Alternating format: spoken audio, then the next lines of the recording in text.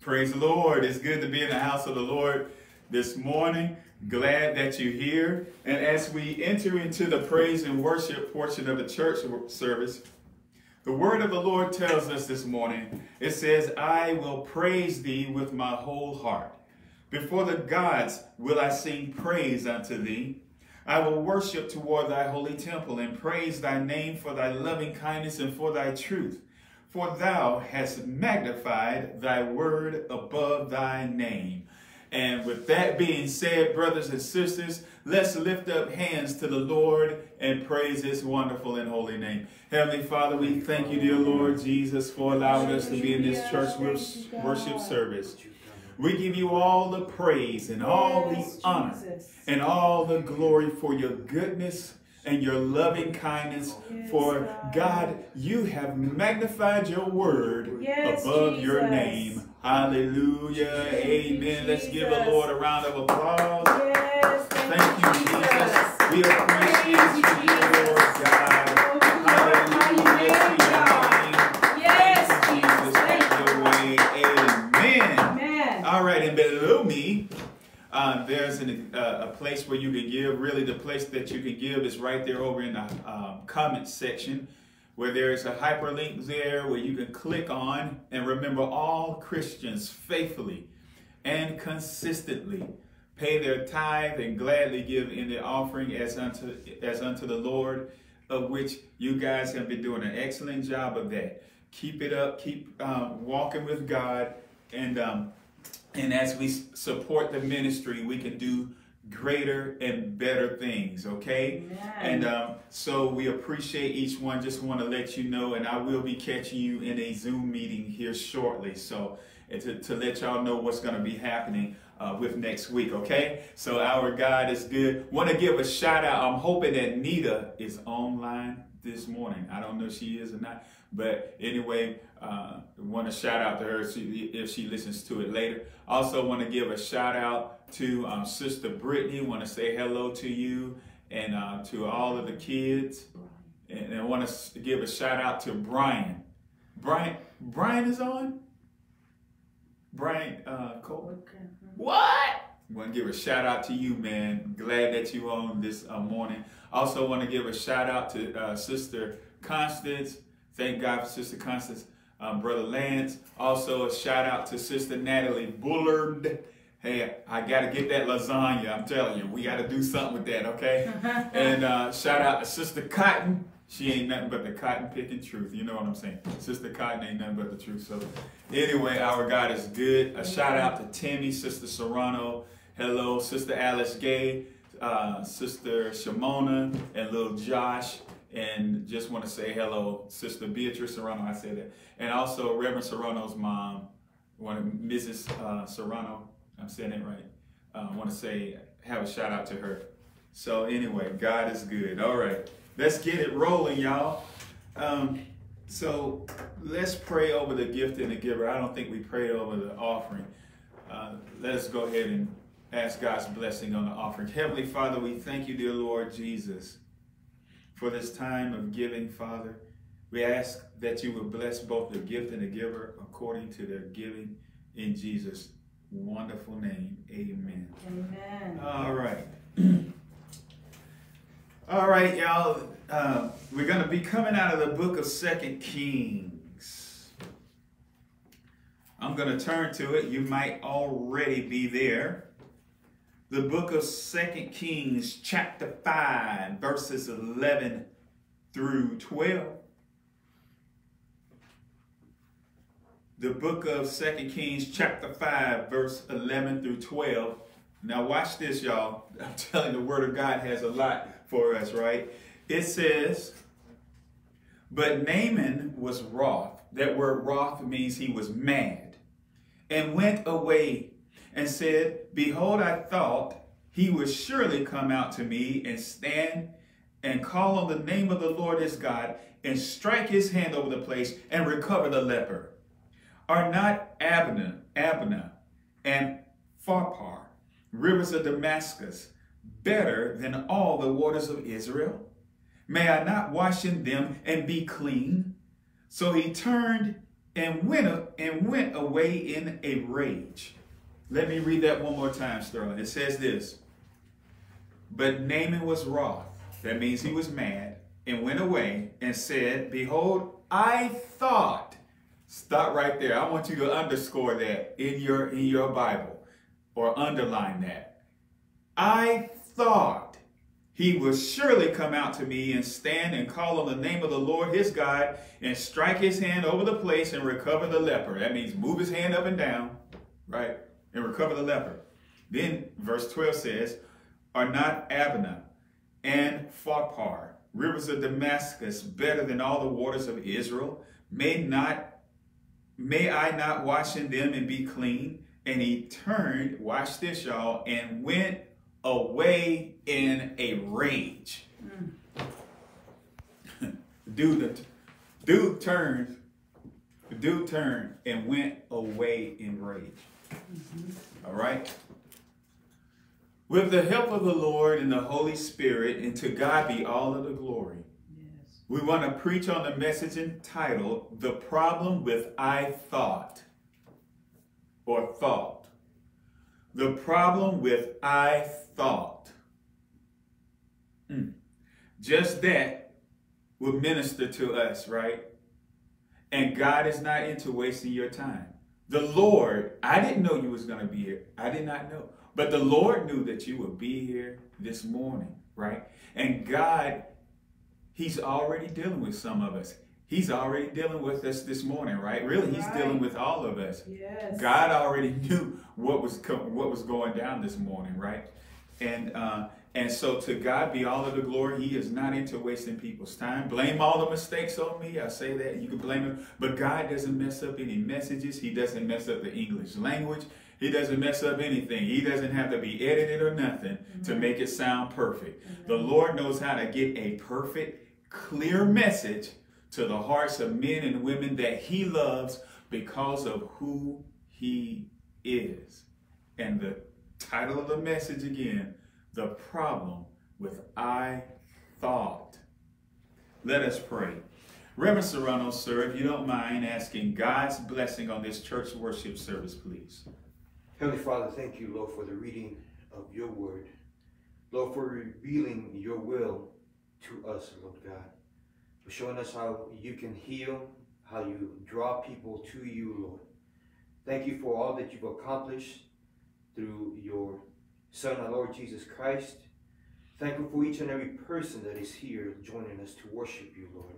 We pray that you will open up hearts, Lord, that people will be inviting you in this morning. Help pastors and preachers that which you laid on his heart, Lord.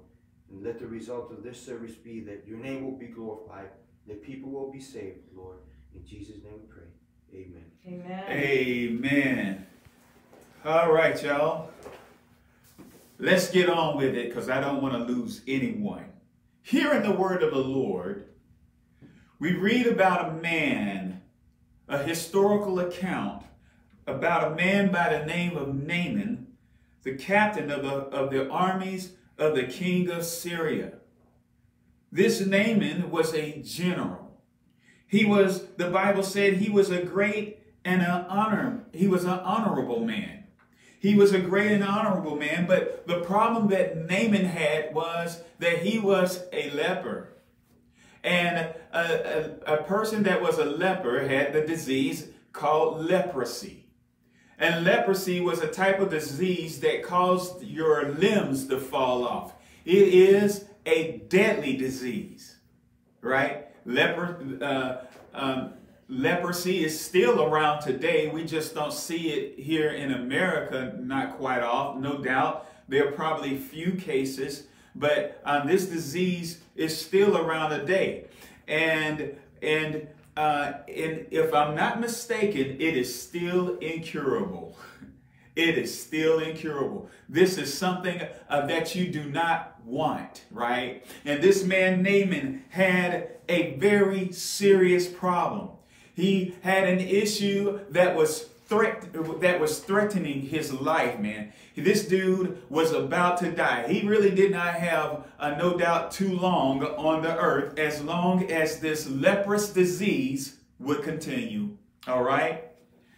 So as the word reads, he had a little maid. This little maid, the Bible even talks about, and the Syrians had gone out by companies and had brought away captive out of all the land of Israel, in verse 2 of chapter 5, a little maid, and she waited on Naaman's wife. So it's funny how the Bible calls this lady a little maid. It seems like the Holy Spirit is trying to bring out the humility that is needed in Naaman's life, right? And so this little maid waited on Naaman's wife, knowing that Naaman had this serious problem. And so the little maid said, "Would God my Lord were with the prophet that is in Samaria, for he will recover him of his leprosy." In other words, this maid had told her mistress about a prophet over in Samaria that could help Naaman with his situation. You know, God always has helps for us, right? Whether or not we would listen to them, whether or not we would take their words and utilize them in our lives, that's a whole nother ball game. Yes. There are people who come with very valuable information, right? They come with words of eternal life, right? That's what the word tells us about Jesus. Peter recognized it in the Lord. He said, to whom shall we go? Yes. After Jesus said, will you go away also like the rest of these people did? And then Peter said, to whom shall we go? For thou hast the words of eternal life, right? Let me tell you something. God ain't going to make you listen to him. That's right. The Lord is not going to send a preacher to make you listen to him. You have to make up your mind yourself to listen to guidance, yes. Sound guidance that can deliver any man from sins, yes. And a hurtful life, right? Jesus came to save us from our sins. Yes. Jesus, his name is Emmanuel, which means God with us. Yes, right? Amen. God with us. There is not a soul that the Lord does not want to help, right? Amen. But the problem with the soul that God wants to help is what's going on in their heart. Yes. What's going on in their heart, right? Yes. Amen. And so as we read on, the little maid told her mistress, who is Naaman's wife, about this servant, right? And the word said, and one went in and told his Lord, saying, thus and thus said the maid that is of the land of Israel. And the king of Syria said, go, and I will send a letter unto the king of Israel. And he departed and took with him 10 talents of silver and 6,000 pieces of gold and 10 changes of raiment. So according to the scripture in verse 5, the king of Syria was wanting the man of God over in Samaria he was wanting to connect with him. Mm-hmm. So he sent the letter out to the king of Israel, right? And so the king of Israel had got this letter, and he began to respond being a little bit fearful. And I'm trying to make this short, just condense it. And the letter and the news came to the ears of Elisha. Mm-hmm. The news came to the ears of Elisha. And the word tells us that Naaman came with his horses and with his chariot and stood at the door of the house of Elisha. Naaman came, the one that had the leprosy, came to the door of the house of Elisha, and he was standing there. And no doubt they knocked on the door and tried to get Elisha to come out. But here's the thing, though. Naaman came with his own plans of how things are to be done. That is the way he was coming to the man who had the answer for him, y'all. Follow me for a moment. I'm trying to be clear here. Naaman already had contemplated in his heart, oh, Elisha's going to do this, this is going to happen, and that's going to happen, and all this. He already had put it all together. When he didn't have it together, he already had made up in his mind how things was going to run. Because, again, Naaman was the captain of the host of the armies of the king of Syria. Naaman was a highfalutin man that was in charge all the time, right? And he was going to try to take charge of the situation just naturally because that's the way he's always done things.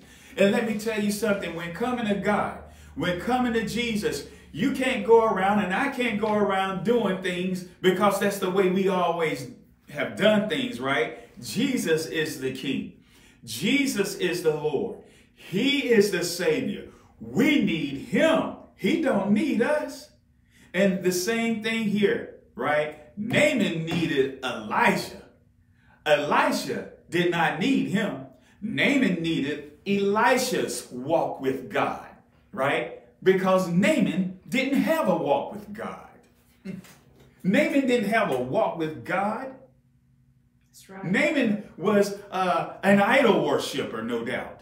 He was an honorable man, yes. He took care of his soldiers, yes. He took care of the little maid, yes. He took care of his servants, yes. But the thing is, he had no walk with God. And he needed the Lord, yes, not his own opinion. That's right. Let me say that again. He needed the Lord and not his yes, own opinion. All right. And so as we look at the scripture, the word of the Lord tells us, and Elisha sent a messenger unto him. Check this out, right? Elisha is inside of his house.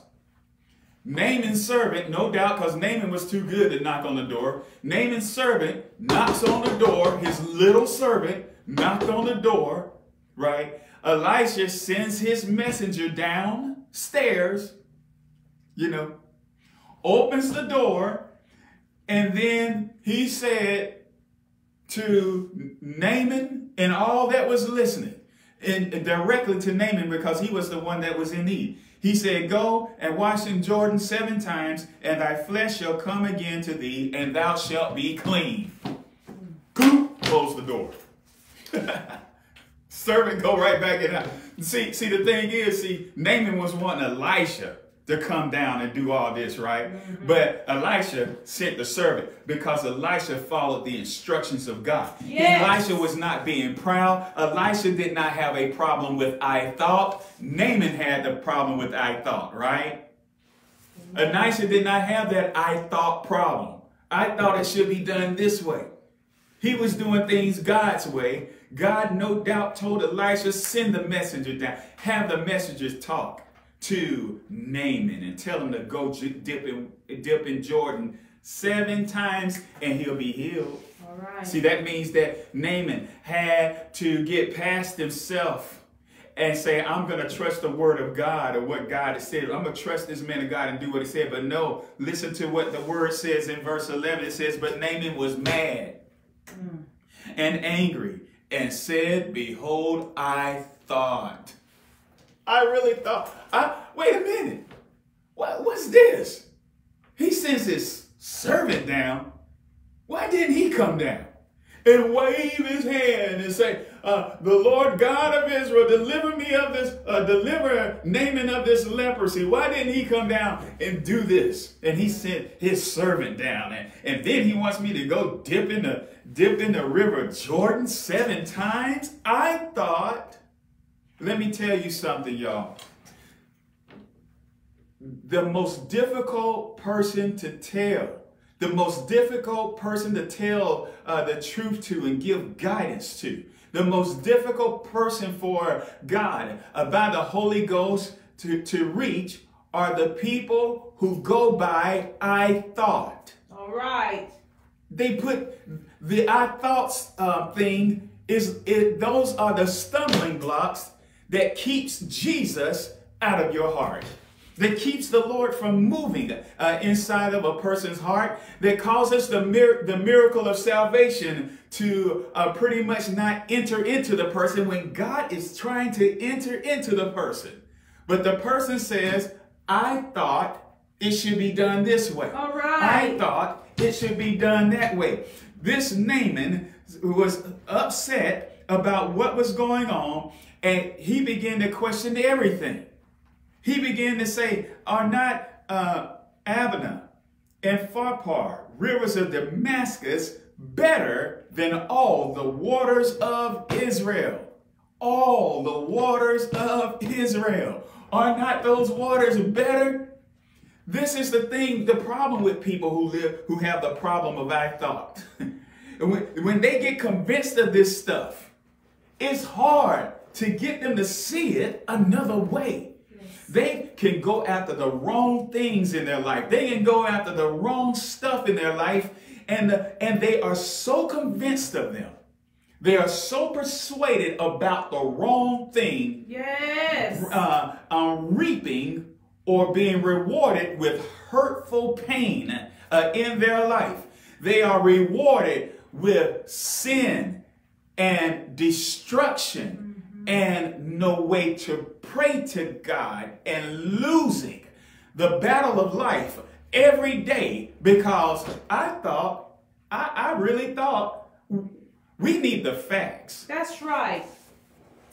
Amen. And I don't know, the problem when you don't believe the facts, you're in trouble. Yes. The fact was this: God didn't care about any water. You know, God made the 7 seas. He made He made so much water. There's water even above the universe. You look up in the sky, you see all this black out there. What's all that black that's out there? Think about it. God divided the waters from below in the book of Genesis chapter 1 from the waters from above. Brothers and sisters, there's water up there. God has so much water. God ain't worried about what water. All right. Now, Naaman thought that, but God wasn't. God was worried about, not even worried about that. He said, if you want to be healed, you're going to have to do it my way. All right. That's what the Lord was saying. Amen. You're going to have to do it my way. That's right. This is the particular spot you need to go to. And so what I'm trying to tell somebody this morning is you got to get past your thoughts. Yes. And get a hold of God. Yes. And tell the Lord, I don't care what I think, right? I am going to go and dip in the place you want me to dip in. And that is the blood of Jesus. Yes. All right. And so hearing the word of the Lord, this man, Naaman, his servant, came to him. Because, see, the thing is, Naaman was really an honorable man. He was good to his people. He was a great man. That's why the little maid was looking out for him. And now the little servant is looking out for him. The word says, and his servants came near and spake unto him and said, my father, if the prophet had bid thee do some great thing, wouldest thou not have done it? It says, how much rather then when he said to thee, wash and be clean? Yes. Right? And Naaman actually listened. Yes. And there was a wrestling match. See, when people go by I thought, when that's a problem, you know, it's a wrestling match with the truth. You know, and I'm telling you, one man said this, your thoughts will mold your future. Mm-hmm. Whatever's going on up here is pretty much telling you what kind of future you're going to have. All right. And I'm here to tell you this morning, we got to feed ourselves with the right things. Yes. Because the brain will automatically put out the right things when we feed ourselves with the right things. Yes. If we feed ourselves with doubt, fear, confusion, right? We feed ourselves with falsehood. We feed ourselves with sin from God knows where, right? Your mind will literally reap it. This is just as natural as throwing this phone up and down. It has to come, when you throw it up, it has to come down. You feed yourself with I can't, you're gonna get I can't. All right. And you really not gonna be able. You know, when you feed yourself with I have to live in sin and I'm on my way to hell, don't worry about it. You will wind up in hell. Yes. You will reject Jesus. Everything about the Lord, you reject God. You feed yourself with all these reasons of why to not accept the Lord right now. Guess what? You're going to reap it. Yes. You're going to reap it. And at the same token, if you feed yourself with good things, feed the heart with good things, with blessings, holiness, righteousness, wealth, no matter what it is, guess what? When you say, I can, when you feed yourself with that, you're going to reap that. Because those are that's what's in you. And it's a law that cannot be broken. I'm trying to help somebody. Game changer, man. That's a game changer. This message this morning can literally save somebody's life. It can save their life. And I'm talking about both physically and spiritually. It could save your life if you listen. Get beyond how I'm bringing it, whatever. But you know that the primary thing, the problem with I thought judging according to appearances.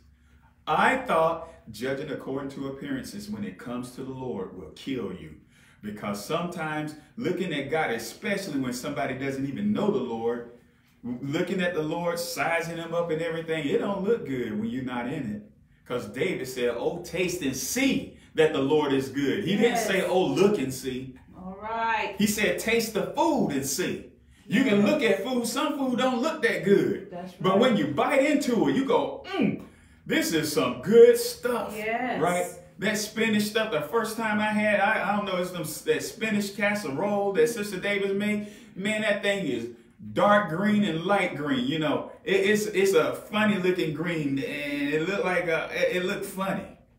It really looked funny, but it tastes pleasurable. You eat that stuff. It's that spinach mixed with chicken and all that. Oh my goodness, man. Jalapeno chicken and all that. But looking at it, if I went by looks, I would have never ate it.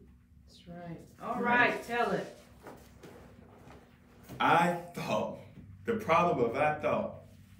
Yes, Naaman listened to the servants, though, after they got finished wrestling with him.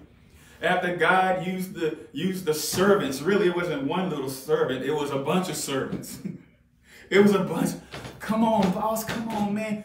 Hey, look, man, you a good man. Do this, man. Come on, man. All this tug of war with people, right? God always in a tug of war because he loves you. You know the Lord going to be in a tug of war. Does he have? How long is the tug of war going to happen, right? Are we going to go all the way to the grave with this? All right. Because on the other side of this, it's too late, right? And so they're in the tug of war and they have this discussion. And so the prophet humbled himself and he went and dipped. And he had to do it 7 times. And so he went down, no doubt, the first time, came back up. I thought it'd be gone by now. Hey, dude, look. The man said 7 times, boss. 7. Yes. He dipped again, 2. Dipped again, stubbornly 3. Still got, y'all, if I look like a fool, I'm going to have your heads.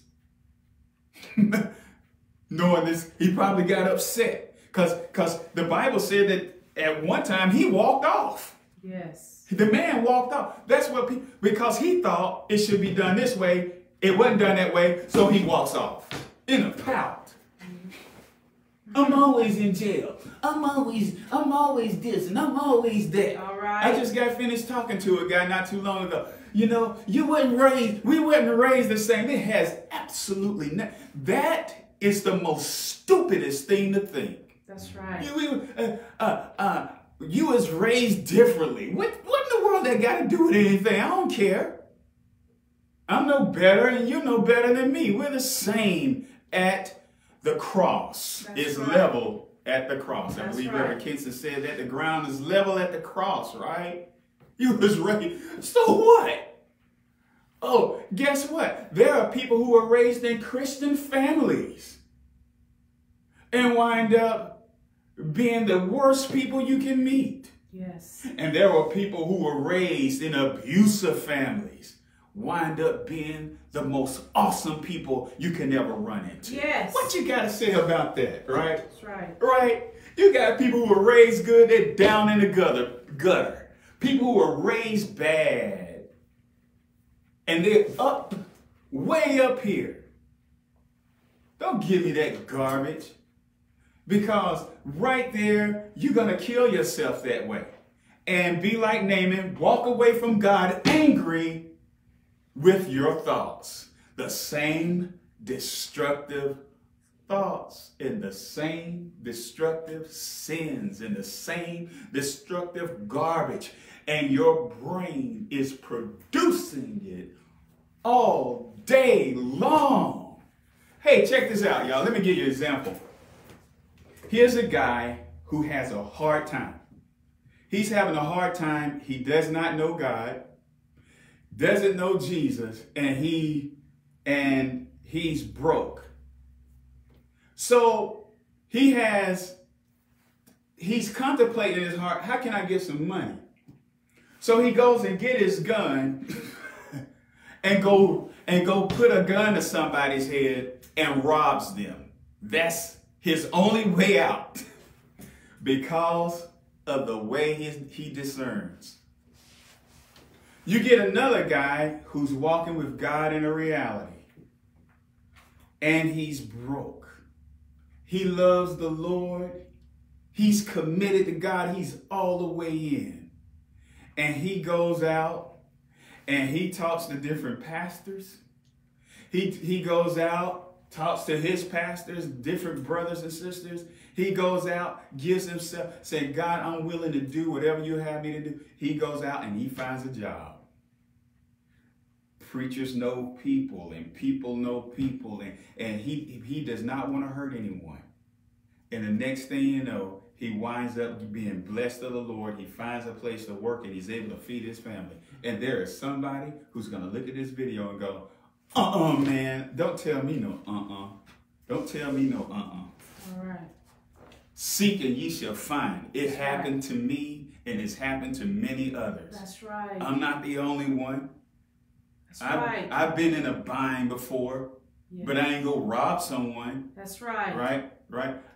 Rev been in a bind before too. He didn't go rob somebody. That's right. That wasn't even a thought. You know, it's funny how that can actually come to a person, but that does not ever come to me, or has not ever, I doubt, came to Rev. All right. Right. Those things don't just come to us, not because of the way that we're raised.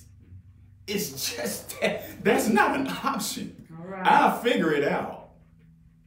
Amen. And there's some people out there going, and that's your problem. You're just like Naaman.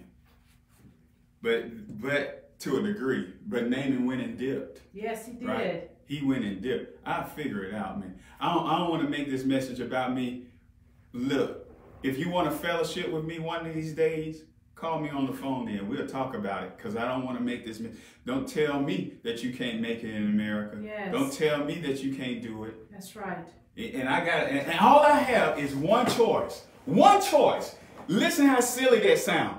I'm broke, only got one choice. One choice to rob somebody. You mean to tell me in your common sense that is the only option? You mean to tell me in your common sense that's the only option? You a fool. You a fool. You a straight up fool. You think that. They need to really get saved. You don't know Jesus. You don't have the blood of God whatsoever. Because a fool will do something like that. The only option I have is to go sell some dope for $50. The only option for $50. I can go out and wash a car somewhere for that. Yes. Right? I can go out. I can get a little lawnmower and walk down the street and knock on every door. I'll find $50. Yes. But I don't have to rob it. That's right. And I make a business out of it. Amen. From a small lawnmower, from a little pressure washer. And next thing you know, I got about 8 or 9 trucks out there. Amen. Strange, isn't it? But I had to go rob something. You mean that's the only option? The only option I have is to commit fornication with that woman. That's the only option I have. The only option I have is to lie about this. The only option I have is to reject Jesus. Don't do what he said, because I thought it should work this way. All right. Hey, man, I'm going to tell you something. There's some things, brothers and sisters, I don't want to ever even entertain as an option. Amen. For real. Listen to this, y'all. Naaman's on the 4th time, came back up. On the 5th time, they dipped him again. He came back up. And time number 6, he came back up. Well, man, I still got left. I don't see nothing's happened. You know, people want convenience, don't they? Yes, they do. There ain't it. I look the same as the first dip. He probably was about to get out the water because I thought that some of the leprosy should be gone by now. And I'm getting embarrassed. Go ahead. I thought that some of it would be washed off, but I still look the same. I still feel the same. I'm getting out of this pool, man. Yep. But here comes that servant. Yes. Here comes the little preacher. He says 7. Yes. What's up with 7? This idol worshiper don't realize it's God's number. And so, no doubt, fighting through his tangled up, messy heart, All right. they got him to dip one more time. And when he dipped, that 7th time when he came up, the Bible said that his skin was like baby skin. Yes. Because of some people who had to fight and get in a wrestling match with his I thought. You know, God over here wrestling with you, man. Right. And you over here throwing your life away. All that time. Man, my time means something to me, man. For real. For real. I don't know. Naaman could have saved probably 30 minutes of his life, but at least they got to him. Yes. Because, you know, you wasting your time running around in circles, man. 38, 39, 40, 41, 42, 43, 44, 45, 50, 60, 70, 75, just running around. Running around in circles. Because of I thought, running around, and now it's time to close your eyes in death. And you only lived 1/10 of your life. Golly, that's rough, ain't it?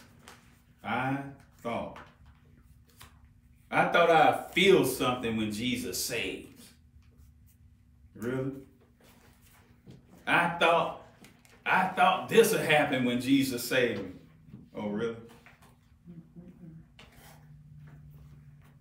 Don't do it to yourself. Amen. Follow this word. Put good things in your brain. I've grown. I'm going to say it again. I'm about to get out of here. I really have grown.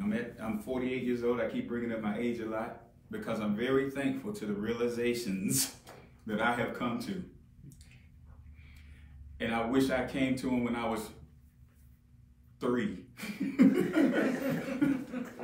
Man, let me tell you, man, you can waste some real time, man. Yes. And one thing I've grown to respect is the thing between my ears called my brain. The greatest equipment you have is your brain, y'all. And whatever you put in that thing, Yes. it will return. That's right. Guess what? You cannot avoid it. It has to return, y'all. And that's why the word of the Lord tells us. It says, what is that? What does it say, Sister Constance, over in the book of Proverbs? It says, keep thine heart with all diligence. For out of it are the issues of life. Out of it are the issues of life. Don't hang with folks who putting poison in your coffee. That's what Jim Rome said. That's Because right. you might drink it and die. That's right. And I don't want something that's going to kill me inside of here. Amen. Right? I thought. What do you want? What you want me to do, preacher? I want you to come to Jesus. Yes. Dip in the blood of Jesus Christ and let him save you for real. Yes. Right? I'm talking about for real save. Not fake save. That means you got to offer up a for real prayer.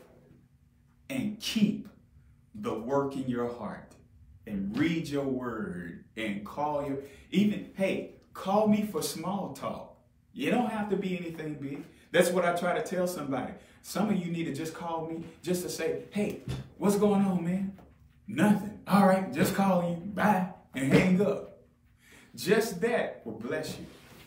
Just that, because you made contact with the pastor.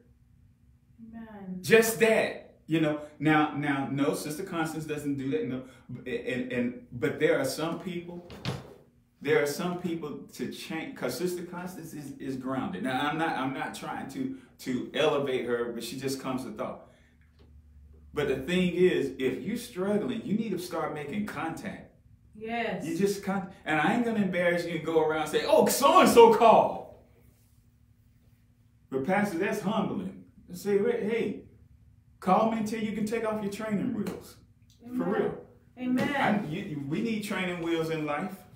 Call me until you can take off your training wheels. Till you can say, okay, I can ride this bike now. Okay?